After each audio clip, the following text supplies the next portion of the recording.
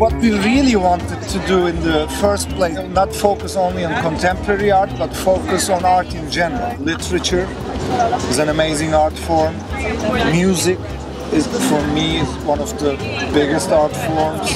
Design, architecture. That was the main idea, to bring all different art forms together. So we tried to create this voice of different art forms, bringing it together and creating these different dialogues. I think for the country, it really helped everyone a lot to meet those people and to talk about their inspirations, to talk about their lives. I'm another photographer. I'm a parasite of subject matter, and I happen to really like the wildlife. So I went there for animals in 1955. And I was in a summer vacation from school, and I barely went back to school, but I did, and then I moved to Africa immediately. We came up with the idea of doing cultural dialogues. And cultural dialogues is a word,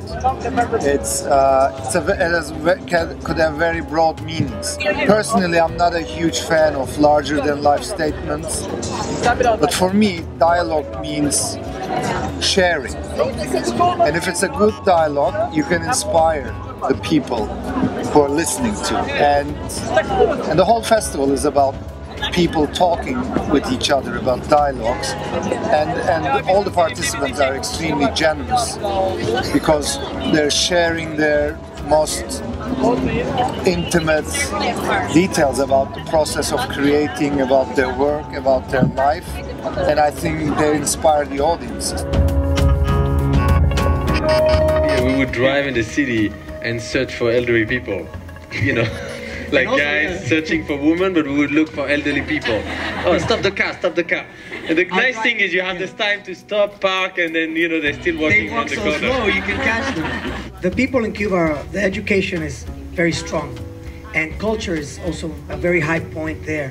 Artists, musicians, creative people are pretty much valued in the highest level of society. And just regular people are very poetic, and they wanted to sort of join in every moment that they could in anything that we were doing. And every day we were surprised by just anyone coming up to us, young, old, saying the most beautiful things. Each panel has its own amazing moments, but I was like really very impressed with JR and Jose when they were telling about their story, what they did in Cuba. And we are planning to do something in Istanbul together, so it really made me very excited about doing something in Istanbul with them. So I was so inspired. You know, as a Buddhist, every single one of us is an individual that is unlike any other.